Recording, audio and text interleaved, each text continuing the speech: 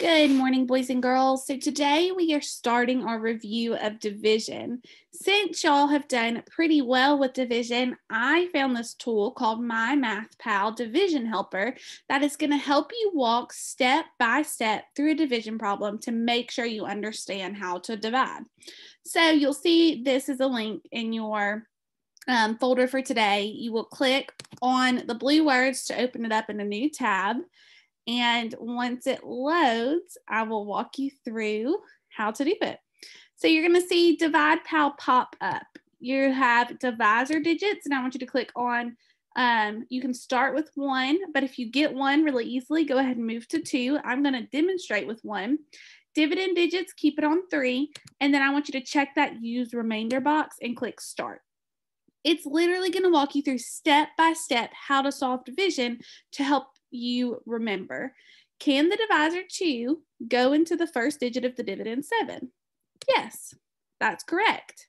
Okay, so then it's going to take you to the next step. How many times can 2 go into 7?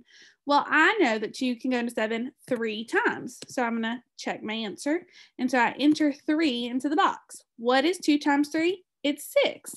Check my answer. That's right. So it's going to ask me to answer 6 into the box. What is 7 minus 6? 7 minus 6 is 1. And the reason that I chose to do this is because I had some people, especially face-to-face friends and some virtual friends, come to me and say, Miss Solly, we remember how to divide. We just can't remember what order to do the steps in. And so this Division Pal is going to walk you through each step of the division problem. And so you saw that it just brought our 9 down. Now you're asking, how many times can 2 go into 19? Well, 2 can go into 19 9 times. And it's going to tell you whether you got it correct or not and show you exactly where to put your answers on the division problem, which is really going to help you remember these steps when you need them, okay? So you can see it's walking me through exactly how to do the division problem.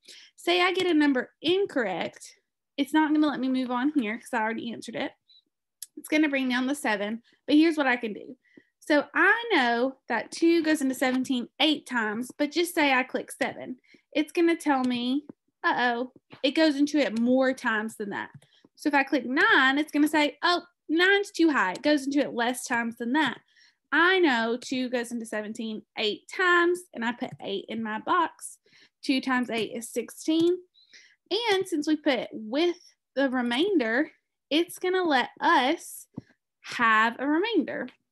So we enter 1 in our box, and this 1 is our remainder, right? The remainder is 1.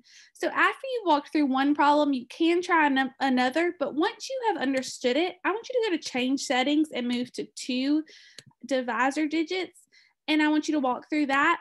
And then the last one I want you to do is 4 dividends with 2 divisors, okay? So you should work through 3 problems on your own and make sure you do your 5 minutes of extra math. And then tomorrow I'm going to post an old video to review decimal division, and you'll have a short assignment with that. Thursday will be a Kahoot review, and Friday will be a division assessment. If you have any questions, please feel free to reach out to me. I hope that you have an amazing rest of your day.